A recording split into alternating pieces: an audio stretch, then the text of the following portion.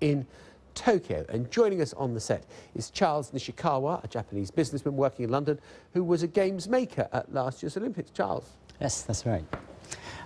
Exciting? Yes, well, that was probably the best 2 weeks in my life, and particularly at this time, Tokyo was chosen, and I really want the people actually back home experience exactly the same excitement I had. And obviously, London set up the new standard, particularly the participation of the volunteers and how much they can actually perform in the Well, just looking at these pictures here, yeah. I'm guessing that people are quite excited. Exactly.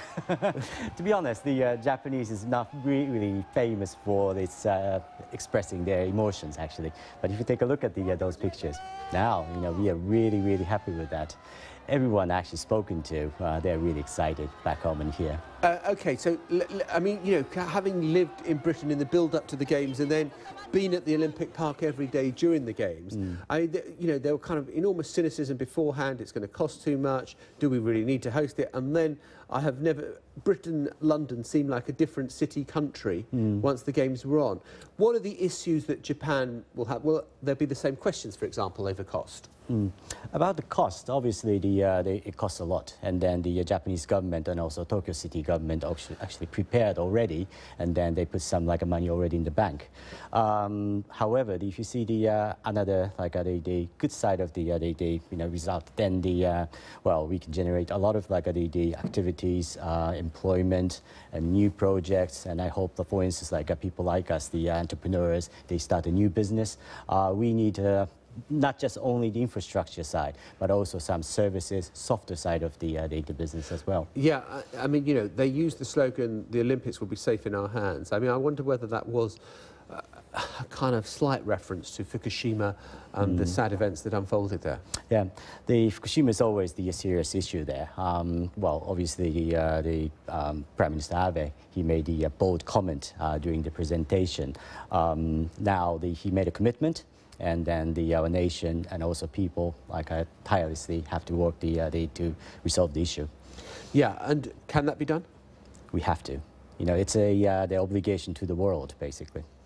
Yeah, and just in terms of I mean, because of course Japan hosted the Olympics in 1964, and you've hosted Soccer World Cup as well. And two Winter Olympics as well. And two Winter Olympics as well. So you're well used to kind of what's involved.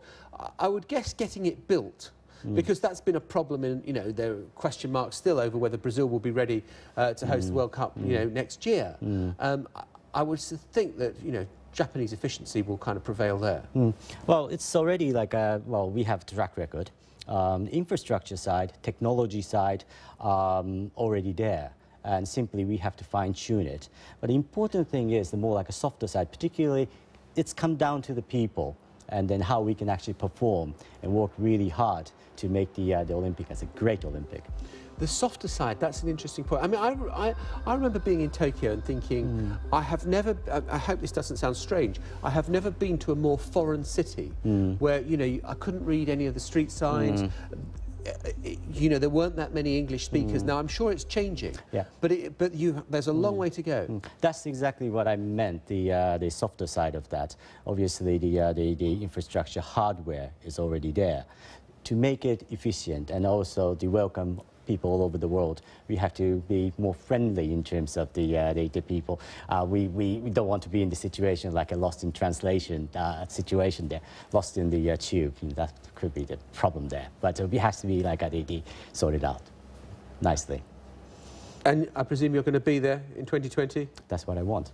Charles, thank you very much indeed for being with us. Do stay with us on Global for the last word in interesting careers. I'll be talking to the chief editor of the Oxford English Dictionary, who's calling it a day after almost 40 years in the business. Do stay with us for that.